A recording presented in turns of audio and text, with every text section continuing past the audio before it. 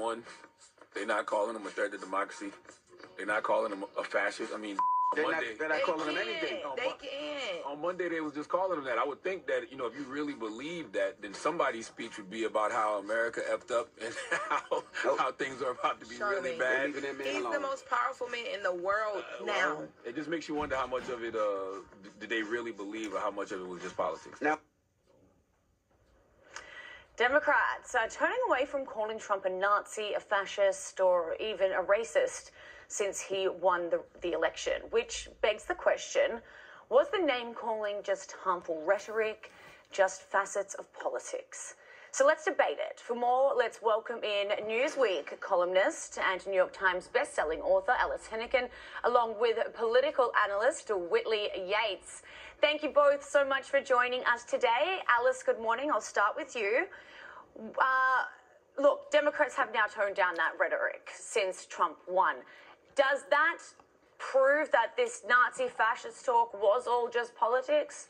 Well, it is all politics. I mean, both sides are saying horrible things about the other. Listen, let's hope that the temperature lowers, that people have reasonable conversations. By the way, you remember who started the fascist thing, right? It wasn't Democrats. It was the president's former chief of staff, General Kelly, who was the one who first brought that up. But I think we can all agree it would be much better if we could lower the temperature, if we could reduce our volume.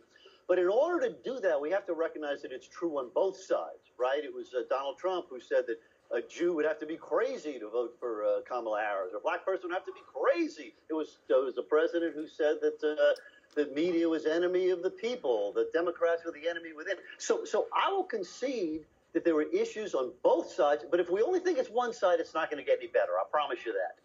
Sure. Whitley, do you agree?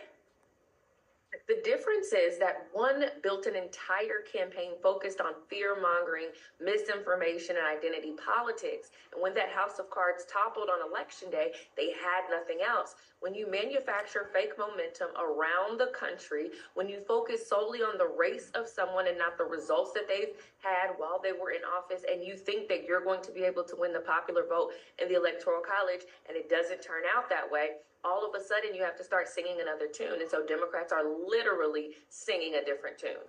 I think when it comes to race, we have to look at the way that both of them have handled this. Trump gets called a racist, and Kamala Harris ran on race, many people would say. But Trump was the one who ended up winning a record number of black and Hispanic voters.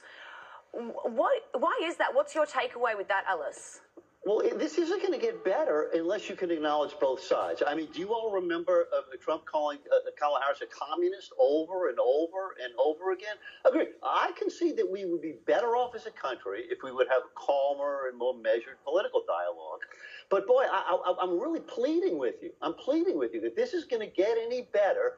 Both sides need to acknowledge that the rhetoric ought to tone down. And let's see. I mean, the president's the one who's going to set the tone. Let's see the kind of rhetoric we get going forward. That's really going to be the test here. You don't have to plead with me, Alice. You can plead with the audience, Good. but not me.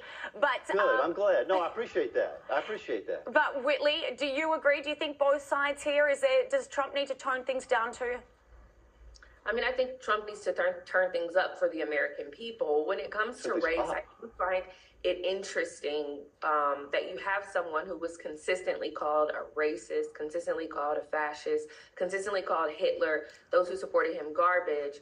And the very minorities that they said that he was racist against is what carried him over the finish line. I think it's a rejection of a lot of the mainstream media narrative, and people are able to make their own decisions and not to be indoctrinated by any types of narratives. They've clearly rejected that, specifically minorities, and the very people that you attempted to drive a wedge through, or that the liberals attempted to drive a wedge through, is exactly the red wave that carried them over. All right, we have 1 minute left. I'm going to give you 30 seconds each. Alice, take it away. Well, that answer saddens me. I mean, seriously, because I'm hoping we can reach out and we can calm it down. But if all you guys want to do is complain about Democrats and how awful they are and how terrible they are. By the way, do you remember who it is that brought up the American Hitler analogy? That's the guy who's the vice president, going to be the vice president right now. He's the one who called Donald Trump America's Hitler.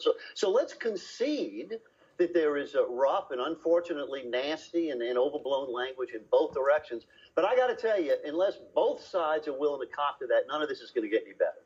Whitley? You know, I will say that the rhetoric definitely needs to turn down, because when your rhetoric ends in assassination attempts, then you know that we have a problem in this country.